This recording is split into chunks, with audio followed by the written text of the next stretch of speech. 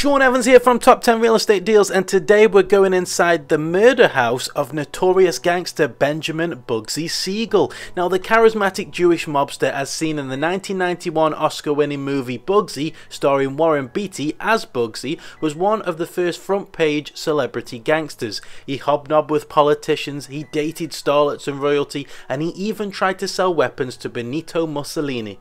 After being accused of stealing from the mob, he was assassinated in 1947 by a sniper who shot through the window of his mistress's swanky Beverly Hills pad.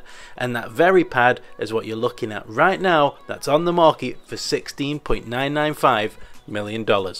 This 7,000 square foot home, 7 bed, 7 bath Beverly Hills mansion sits on over half an acre of landscaped park-like grounds in the coveted west end of Beverly Hills Flats.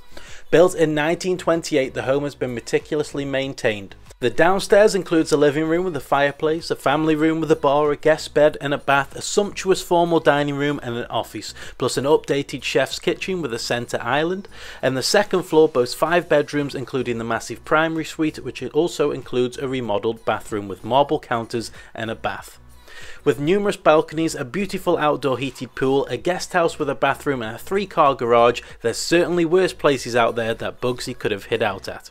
I've been Sean Evans, you've been watching Top 10 Real Estate Deals, and stay tuned every single week as we're bringing more celebrity properties right to this channel. Goodbye!